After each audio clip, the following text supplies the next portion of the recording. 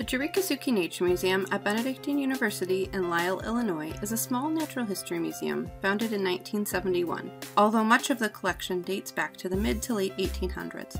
The museum now cares for over 10,000 specimens. Beginning as a teaching collection for the Natural Sciences Division of St. Procopius College in the 1920s, the museum has grown to be an award-winning institution focused on life science education. There are over 3,500 specimens on display at the museum. Many of the museum specimens have been preserved as taxidermy specimens. A professional called a taxidermist processes and preserves the specimen after the animal has died. A cast of the animal is created and the skin, or pelt, is stretched over the form. The muscle definition and other details are important to create a realistic specimen. The eyes and soft tissues are recreated with resin or glass. They are placed in natural poses similar to how they would have been when they were alive. Our job here at the museum is to display these specimens in different ways so that we can learn from and honor these past lives. Many of the specimens are over 100 years old, but you can still learn so much from them. We create various dioramas and displays to compare and contrast anatomy or learn about habitats that are far away. Each specimen is truly unique and has its own story to tell.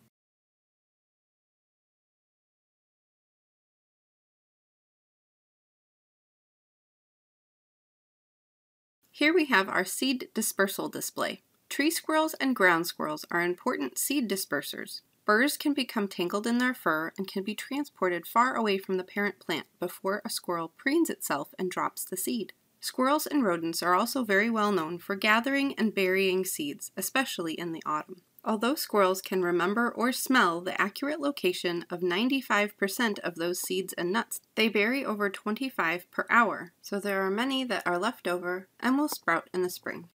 You may have noticed this unusual squirrel in the corner here. These three squirrels are all eastern gray squirrels. The white squirrel is albino. That means it has a genetic mutation that affects its pigment cells. It does not produce any pigment or color, so the fur is actually clear and appears white. The squirrel behind that appears very dark in color. This squirrel is melanistic. This means that it has a similar genetic mutation, but instead it overproduces pigment, so the fur appears very dark brown. Keep an eye out, as both of these genetic variations are rare, but they can be spotted in our area from time to time. These displays highlight the many backyard birds across North America. These passerine or perching birds migrate annually, some traveling as far as 6,000 miles from Alaska to South America. Birds are warm-blooded and migrate in response to food source availability rather than temperature. But for some birds, especially those that rely on insects and nectar, they must migrate to warmer areas where food is plentiful. Birds that eat seeds and berries can stay around our area all winter as long as food is available. They will be back in the spring to nest again.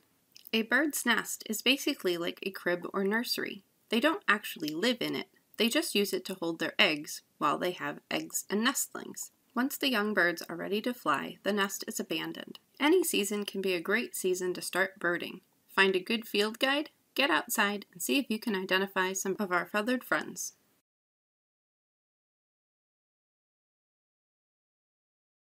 Water birds are different from passerine birds. These birds live near water sources and eat fish, amphibians, invertebrates, and plants. Many have webbed feet that help them swim and dive. Others have long legs to wade into shallow water to catch fish. There are many different types of water birds, all suited to live in their preferred habitat of lakes, ponds, oceans, shorelines, or wetlands.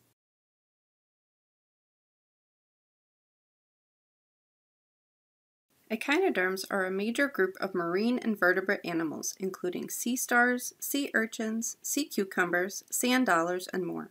They usually live in the intertidal zone, but they can be found along the seafloor at any ocean depth. Sea stars have thick, calcified skin that protects from predators, tiny suction-cupped feet to walk and hold prey, and a distinctive body shape. There are over 2,000 species of sea stars worldwide. Echinoderms have radial symmetry, and many species have 5 arms or multiples of 5 arms. Echinoderms do not have brains, but they do have a nervous system that runs throughout each arm and the body. Tiny eye spots at the end of each arm allows them to detect light and dark, but they cannot see like we do. Their tiny tubed feet are highly sensitive to chemicals, allowing them to find their prey. Simple gills in their tube feet serve as a respiratory system to take in oxygen and pass carbon dioxide. Sea stars have a simple digestive system. They actually can push their stomachs outside of their body to digest their food externally. This allows sea stars to eat prey that is much larger than it would otherwise be able to.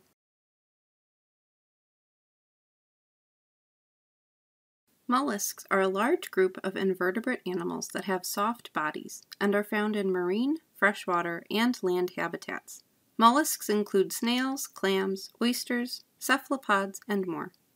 There are over 200,000 species worldwide. Most mollusks grow hard, protective shells, many of which are seen here.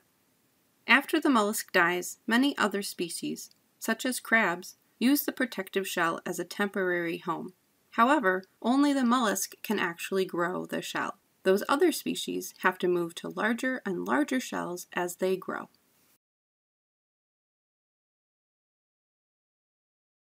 Insects are distinguished by their segmented body, which has a head, thorax, and abdomen. They have 2 antennae, 6 legs, and are invertebrates with protective exoskeletons. Many also have wings. Beetles, flies, hornets, aphids, moths, and butterflies are all insects, to name a few. There are about 91,000 species of insects known to science in the U.S. Each species has a unique role within its ecosystem. Many insects are pollinators, including flies, moths, butterflies, and some beetles, and they help to carry pollen between flowers as they visit for sips of nectar. Many flies, ants, and beetles are important decomposers, eating dead plants or carrion to recycle nutrients back into the soil. Insects also aerate the soil and help control plant pests. They are also vital to the food web, and many other animals rely on insects, especially caterpillars, to feed their young.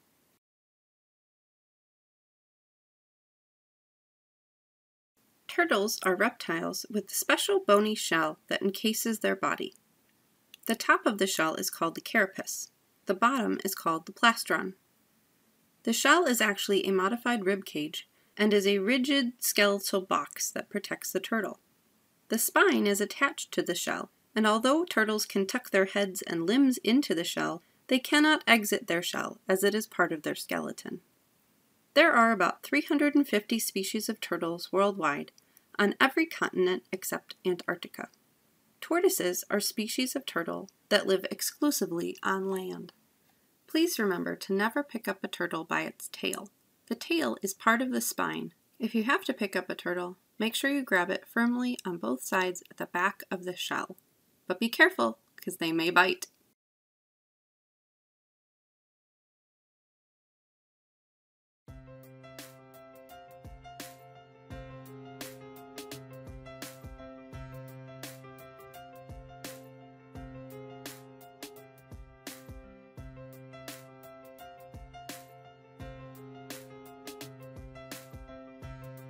Thank you for touring some of the Jurica-Suchy Nature Museum collections. Connect with us online for more life science education resources at ben.edu/museum. As always, we encourage everyone to look up, down, and all around as you explore the amazing details of the world around you.